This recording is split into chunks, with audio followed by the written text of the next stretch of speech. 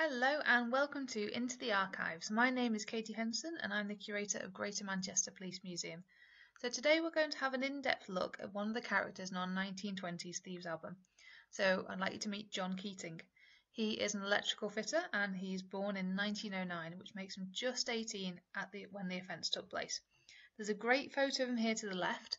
Now most of the entries in this book do have an image with them unless it's fallen out before it's gotten to us.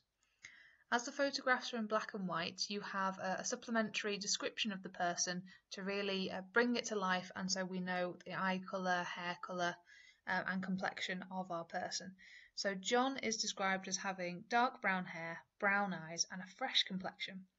He is shorter than teenagers today, just 5'4", but that's quite common. We would describe a lot of the people in this book as short, which is just because of the malnourishment at the time. They just didn't get as much food and nutrition as we get today.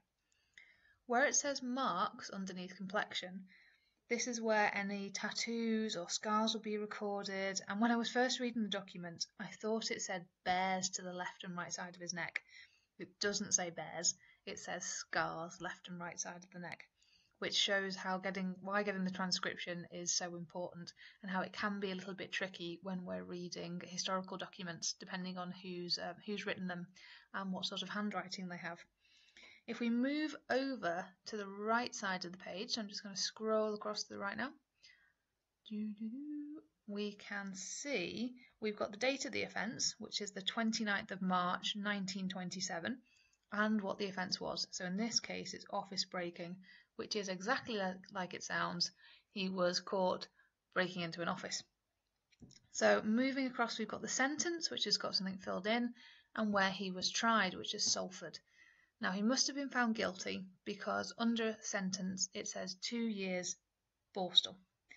Now a Borstal institution were designed for people between the age of 16 and 21, the people they would have called juvenile adults at the time. So in this time period in the 1920s, the minimum sentence in a Borstal institution was 2 years and the maximum was 3. And they were designed to keep people out of prisons with an emphasis on discipline, education and training. They introduced in 1908 through the Prevention of Crimes Act, after trials at Bedford Prison in Bedford and Borstal Prison in Kent. Before they were introduced, offenders over the age of 16 would have gone to a standard prison with people much older than them, and younger offenders would have been sentenced to a reformatory or industrial schools. Even with the introduction of Borstal institutions, not every young offender would have been sent to one, as certain criteria had to be met first.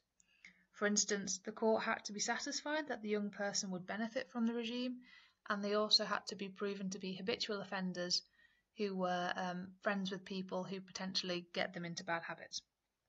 They went through several sets of reforms throughout their use until they were officially disbanded in 1982 and replaced with youth custody centres, or youth detention centres as they were later known. If we look quickly underneath, we have another John, so I'm just going to move us down.